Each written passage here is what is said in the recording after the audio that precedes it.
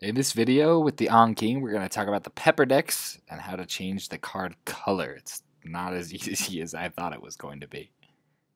If you're like me and you like having your Zonky cards with the extra section in a different color, you're going to want to do this.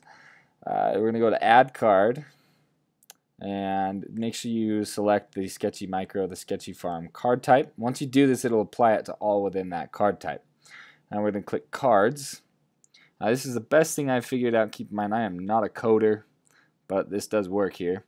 You're going to put this right there. In brackets, font color equals, you can do cyan, magenta, whatever you want.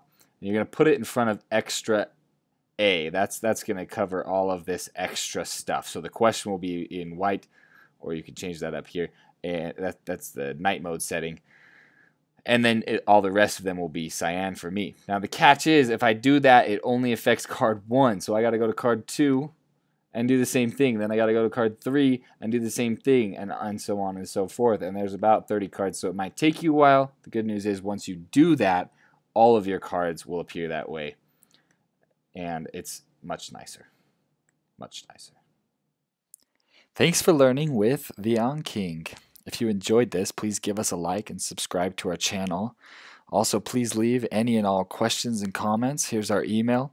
We will try to make as many of these videos as we possibly can to help you as you study.